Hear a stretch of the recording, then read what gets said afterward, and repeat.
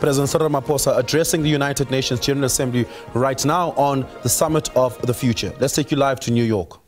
Our time.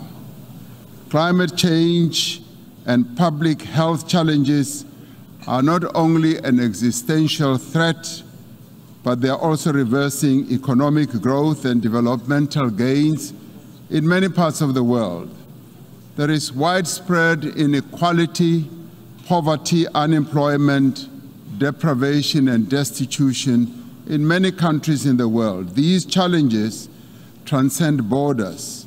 Through this summit of the future, we must therefore forge global consensus on how to implement the solutions that are embedded in the Pact. This Pact must bridge the developmental divide. It must provide practical solutions to the challenges of today and tomorrow. The Pact for the Future is a great opportunity to change and also to reinvigorate the multilateral system so that it is fit for purpose to address the challenges that the world faces. It is an opportunity also to make good on the promises to reform the global governance architecture, including the international finance institutions and the United Nations Security Council, placing the fate of the world's security in the hands of a select few when it is the vast majority of the peoples of the world who bear the brunt of the various threats is unjust, unfair, and unsustainable.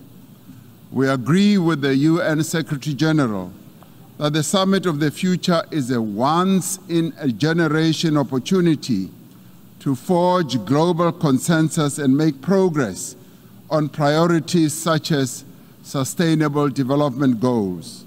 For African countries, the summit must focus on global action in support of the continent's development agenda, Agenda 2063. To be meaningful, this Summit of the Future should reinforce the work towards ending poverty and realizing the fundamental right of development. This summit, therefore, must accelerate our collective efforts to advance development. The key element of the summit is working towards an agenda for peace, and this must involve strengthening the multilateral actions that need to continue taking place. We do believe that this is the time to recommit ourselves to adopting concrete actions, so we should leave this summit with a more ambitious, clearer, and concrete call to action to build a world for future generation that is far better for young people and for women than the world that we live in today. Our failure will in the end be a betrayal for future generations. And I do believe that we dare not fail. Action is what is required now. Thank you very much.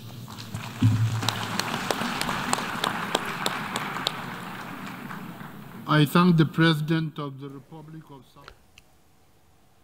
And it was President Cyril Ramaphosa expressing his opening remarks at the Summit of the Future at the United Nations General Assembly, the 79th edition of the United Nations General Assembly, emphasizing there what the summit must focus on, giving us an outline of some of the key priorities he believes should be in focus for the development of the continent.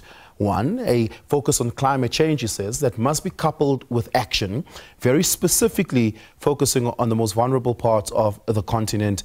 And the action he speaks of was congruent to previous statements in relation to resource allocation to African countries undergoing climate change effects on the African continent. Agenda 2063, which is Africa's development agenda that the Africa Union had put together. He emphasizes that once again must be the focus of the summit.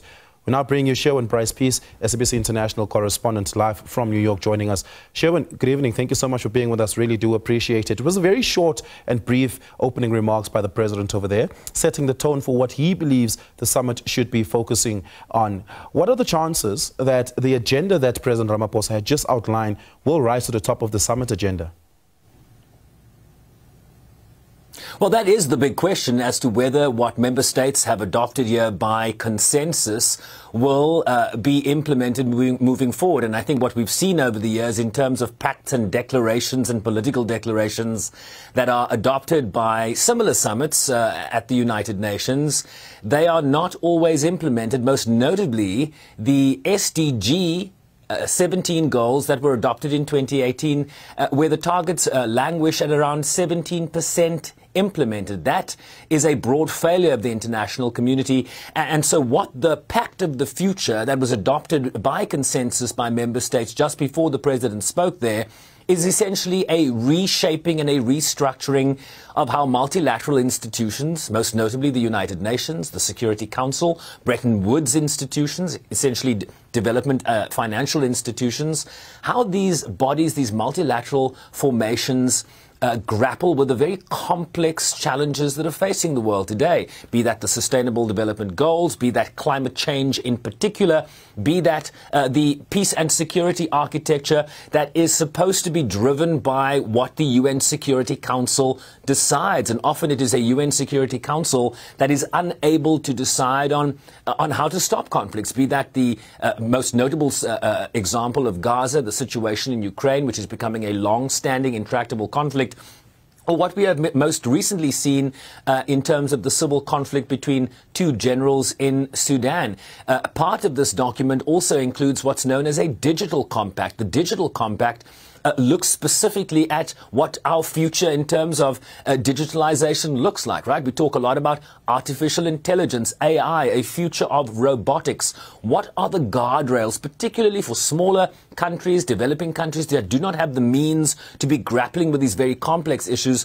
What will this digital compact do for the smaller countries, but also, the movement that requires global consensus in terms of a digital future? It also included a declaration for future generations, a broad vision on what we must do now to ensure that future generations have a sustainable planet to live on. So President Ramaphosa, they're of course calling it an opportunity to change and reinvigorate the multilateral system so that it is fit for the purpose of addressing the challenges the world faces today. He emphasized his very short remarks, as you well point out, on the need for UN Security Council reform. Of course, we have seen countries like the United States come forward recently talking about the need, their support for 2 permanent African seats, but notably without the veto. And what the Ezulwini Consensus and the CERT Declaration, which informs the Ezulwini Consensus, has been very clear. The African Common Position asks for 2 permanent African seats,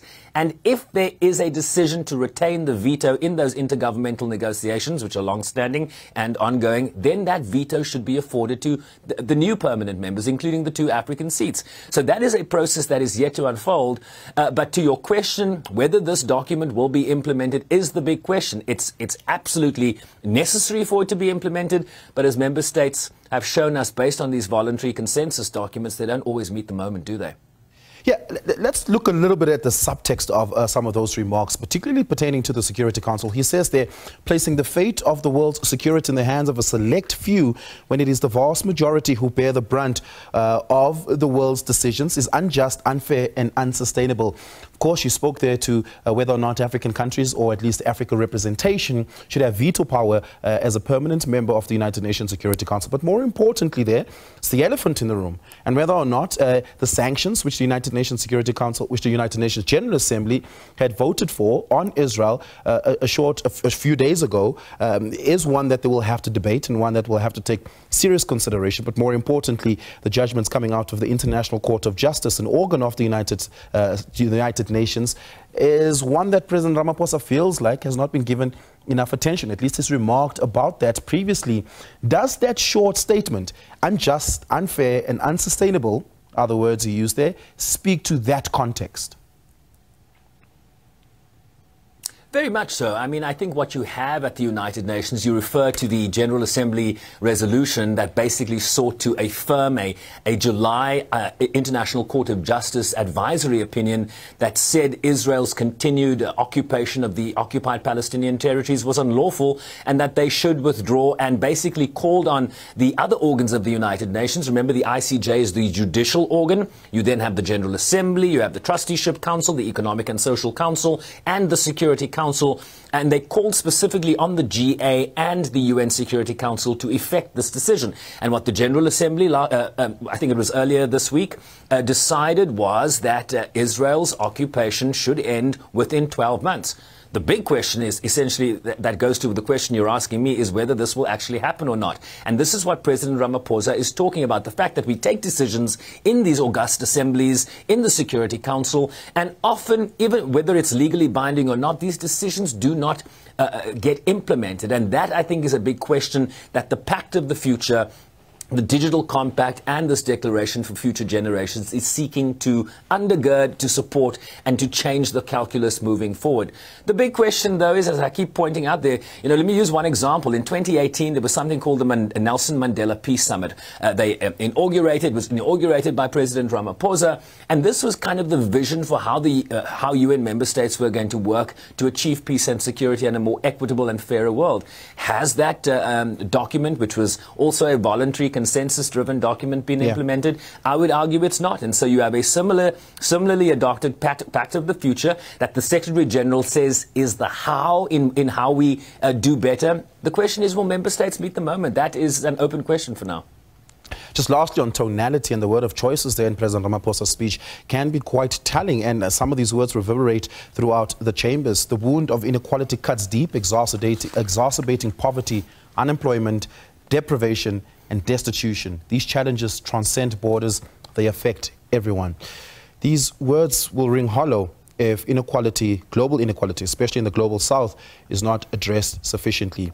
Taking a look at what the agenda of, or at least programmatically, what's on the agenda of the future of the summit over the next couple of days, is there enough emphasis placed on conversations pertaining to very specifically global inequality?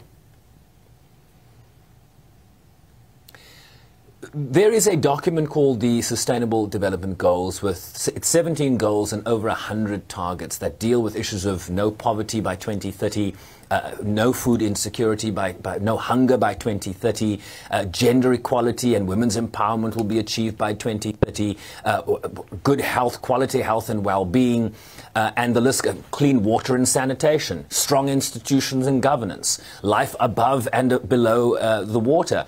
And so these are very specific goals and targets that are not being implemented by member states. And so what the president is referring to there is the financing that is required to meet these goals. When you talk about addressing poverty, when you talk about mitigating climate change, there's a principle called common but differentiated responsibilities that says those that created the problem of the level of greenhouse gases we're seeing in the atmosphere that is affecting the climate change that we are experiencing in South Africa with the icy cold weather you're seeing right now, that needs money to make the transition to renewables. And the concern from developing countries, a long-standing concern, is that developed countries that are most responsible for the effects of climate change that we are seeing and its impacts have not met the moment.